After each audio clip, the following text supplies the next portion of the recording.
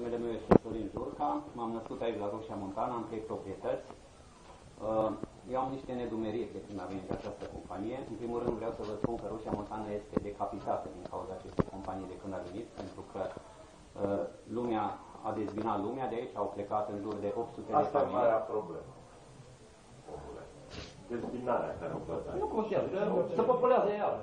Nu se vie acolo. Vă rog. Nu se mai înțeleg oamenii între ei, ați văzut, sunt 2 tabere. Cred că și România este împărțită acum în 2 tabere din cauza acestui proiect. Așa văd eu. Nu confundați pe cei de la televizor cu România. Nu, dar e atât de mediatizat acest subiect. Eu am 2 proprietăți în zonă industrială. Eu nu se le vând niciodată. Sunt hotărât să rămân aici cu orice preț. Nu merg la companie să cer nimic de lucru. Am o familie aici, vreau să trăiesc. Nu știu de ce aș fi tot timpul cu sabia deasupra capului că mâine trebuie să se aprobe acest proiect. Deci nu înțeleg, pentru că ar trebui să se termine odată cu această afacere, care este dubioasă de la început. Eu sunt unul dintre cei care am cunoscut pe primii angajați ai companiei și mie nu mi s-a părut clar. Trebuia văzută bonitatea acestei firme. Cred că vă dați seama că de 15 ani de când sunt aici au încălcat legea, pentru că de aceea nu s-a pornit proiectul. Nu trebuie dat vina pe politicieni, pentru că această companie a încălcat foarte flagrant legile României. Chiar pornind din Consiliul Local, știți că aici s-au aprobat foarte multe autorizații pentru companie, mulți consilieri fiind în conflict de interese, lucru care s-a demonstrat în justiție și chiar din această cauză. Mai este vorba și despre masivul cărnii, care este cea mai mare dispută pentru acest proiect, adică știți că este încă monument istoric, încă nu este declasat, compania are nevoie de acest masiv, acolo sunt galeriile romane, nu știu cum se va putea exploata. Eu din prezentare am văzut că sunt protejate galeriile și tot ce înseamnă istorie.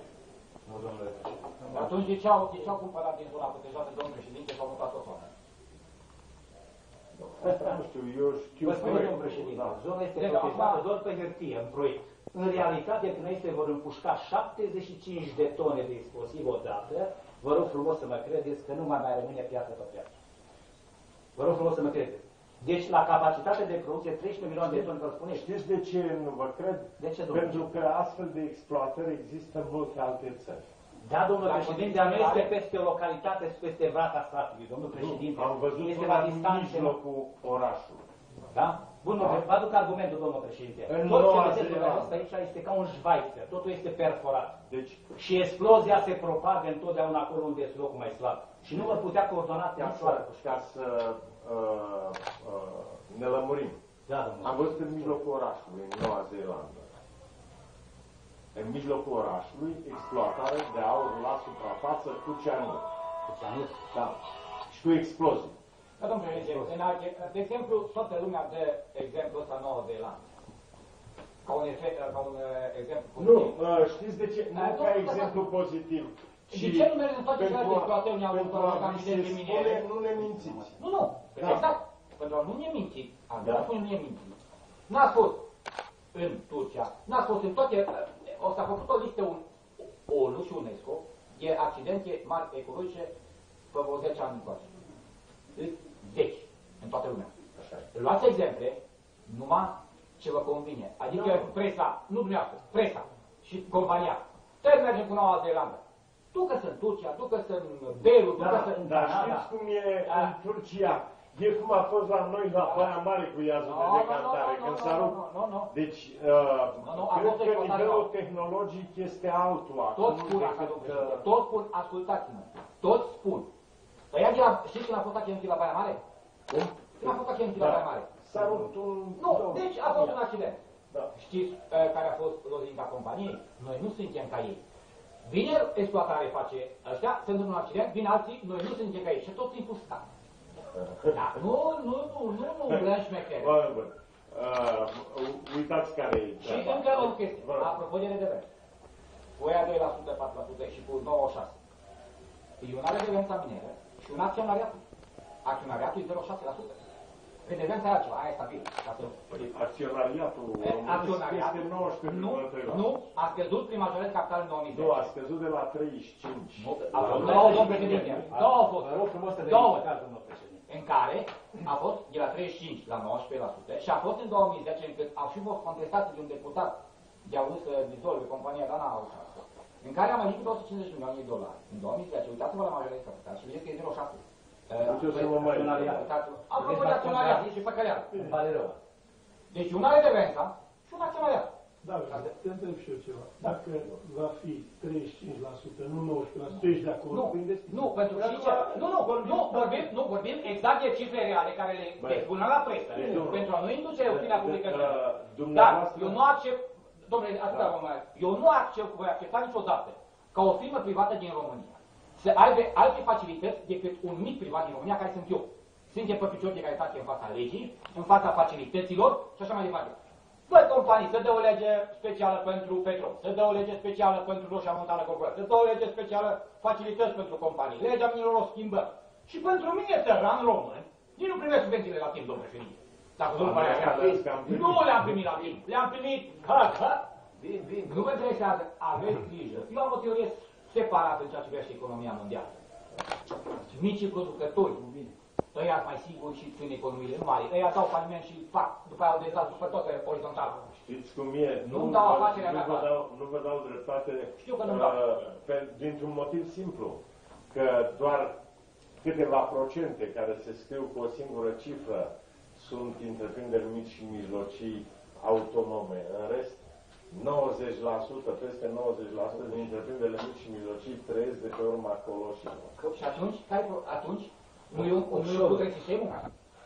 Nu e putrec sistemul? Pentru că când fac un colos, am de unde căpușat. Ia pe mici și nu căpușesc pe nimeni. Hai, uite, vă dau un nume de căpușă ca să înțelegeți. Dacia Pitești. Da. Are 18.000 de salariați și lucrează 280.000 de oameni pe orizontală. Întreprinderi mici și mijlocii care sunt furnizori pentru Dacia. Deci cu ăștia mari e greu de spus că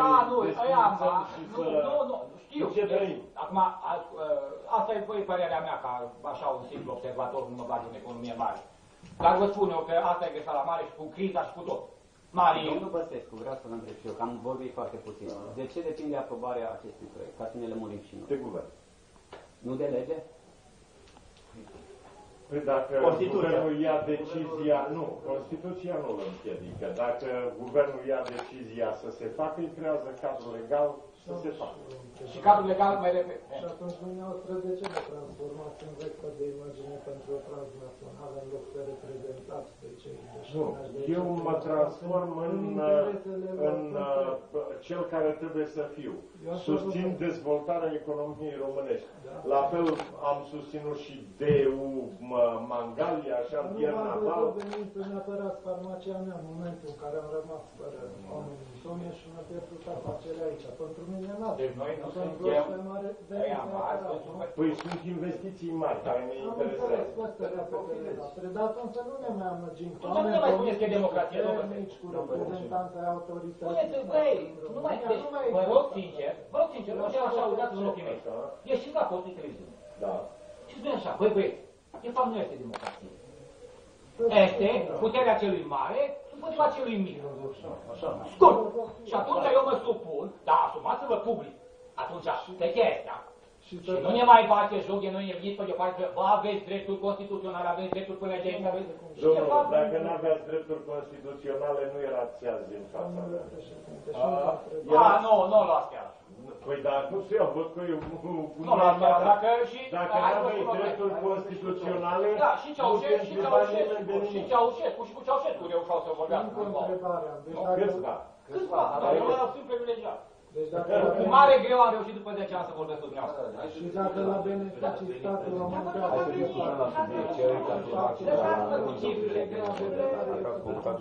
deci oricum proiectul statul când va distrugerea comunității din zonă. Asta vreau. Bun, statul își va asuma orice dacă va lua decizia să aprobe exploatarea. Nu plecăm, domnule, ce puteți să faceți? Domnul Basescu, ce puteți să faceți? Puteți să intrați. Domnul Basescu, ce faceți cu noi? Domnul Basescu, că suntem statul își va asuma răspunderea ca persoană fizică, cum zice Vanghelie, sau ca persoană juridică? Ca persoană juridică. Nu, așa, nu, atunci pe cine trag noi la răspundere? Statul. Asta și dumneavoastră, lucrați între noi frumos, reprezentanții statului. Și până atunci vă discutați cu noi și ne lăsați pe scama statului să răspundem. Nu, chiar vă rog. Deci, mă bucur că vă știu punctul de vedere și argumentele. Deci încă 250 de familii care sunt proprietare roșia. Da, din 980. Și să fiți siguri că nu vom pleca de aici cu nicio formă. Domnul Basescu, proiectul ăsta trebuie analizat, nu trebuie făcut cu orice preț. Trebuie să vedeți și cealaltă parte.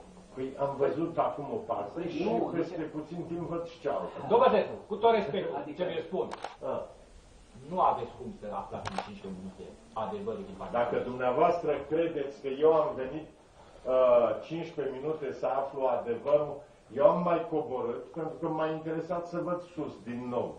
Am fost a 5-a oară. Dar am spus, bă, nu se cade să mă duc sus la exploatare, să nu cobor până jos la primărie.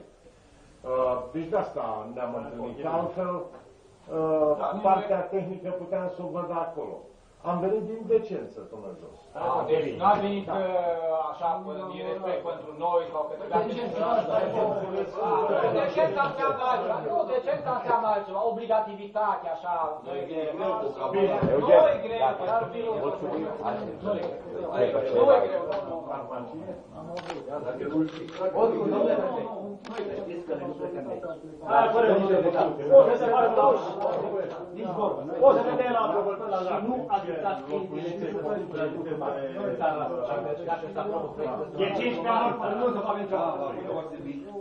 Niciodată nu se facă proiectul. Dacă ne împușcă, da. Și oameni care nu vor mine. Am spus, am avut. La creștere de animale, clar, la turism. Și eu nu vin ca turist și aici să spun foarte bine. Am văzut, alo, să țină de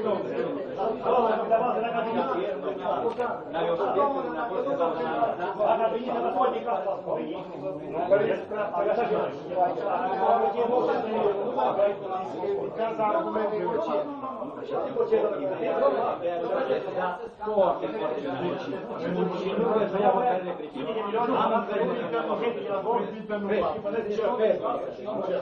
Domnul președinte,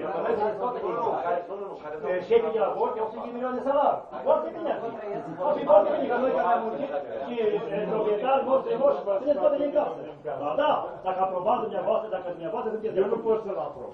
Nu, că spune la primul ministru. Nu, așa a zis inteligent. Primul ministru ascultă că spune la un punct. Așa lui. Eu știu și PR și tot ce se întâmplă. Așa ați reușit să faceți încât dumneavoastră sunteți cel așa. Nu, că domnul Basescu. Domnul Basescu, va fi în drumă cu armata? Domnul președinte. Să nu pierd? Domnul președinte. Domnul Popos, că nu face proiecte. Am avut că de acord. Slucă înseamnă. Și de slucă. Domnul premier. A vorbit cu dânsul la Alba Iulia. A spus că nu e de acord niciodată. Dar cu noi. Domnul prim-ministru. Puteți că nu e de acord cu proiectul. Înseamnă că acum dacă e de acord, e slucă. Nu știu. Că de fața mea au vorbit. Dar eu nu știu cum e premierul și ar trebui să mă lege acolo. Domnul Zeu, hai că vă produc la după aceea.